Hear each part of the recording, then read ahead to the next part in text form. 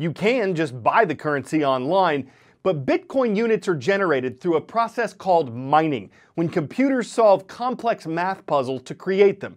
Given their value and the increasing number of computers trying to solve those puzzles, this takes a tremendous amount of computing power and electricity. And one place that just may be perfect for a Bitcoin mining computer warehouse is an island nation between Norway and Greenland.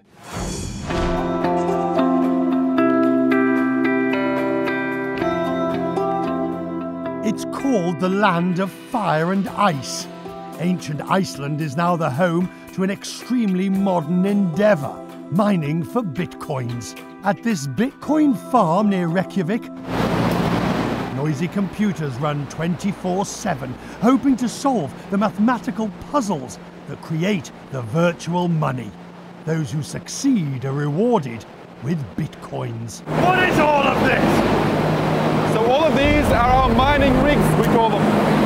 Made up of standard hardware, but optimized in the design for Bitcoin mining. It takes this number of computers to stand a realistic chance of mining bitcoins and winning the blockchain battle. Since January, Bitcoin's value soared some 450%. So with returns like these, you can put up with a bit of noise.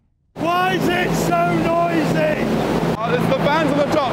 These fans are strong fans. They take out a lot of air. There is one overriding reason why these Bitcoin mines are here in Iceland. Plentiful, cheap electricity. The country abounds with geothermal energy. The whole setup in Iceland is perfect for cooling all these machines.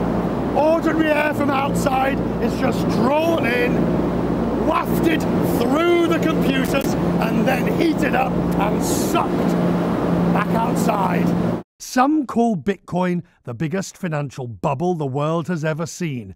Those who run this Bitcoin farm see it more a part of a thrilling future. There's several rival cryptocurrencies coming up which are competing for market share in the space, and many of them offer similar features. But I think Bitcoin has most of the benefits that all the cryptocurrencies have, and it's going to be the largest player for a long time to come. Iceland is a volatile, unforgiving landscape, perhaps perfect for bitcoins.